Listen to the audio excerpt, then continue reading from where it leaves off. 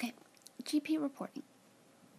Day after a barometric pressure day, do you have migraines? I have migraines. I really think they're affected by barometric pressure. So, here's the point of this GP report. For this Green for GP day, HR 2311, Care GP, do so many hashtags, I think of them now. So if you have a day like yesterday we had in the GP reporting this atmosphere,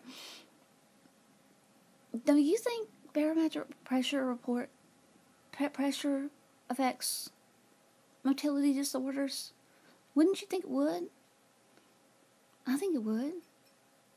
I'd love to know other people's opinions about how there are certain days that are just never ending, and there's more than one person affected. It's just like one of those days. There's so many things going on in the world, and then your body, if your body's having problems, wouldn't barometric pressure affect that?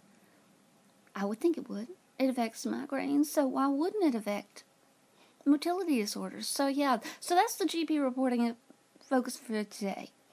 Barometric pressure, motility disorders, the effects it has on it, because your stomach's like your second brain. So if your head is affected by barometric pressure and it causes triggers, wouldn't your motility disorder also be affected?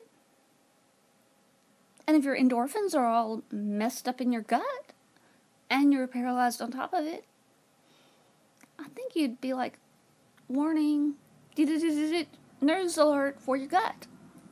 So yeah, have a blessed day.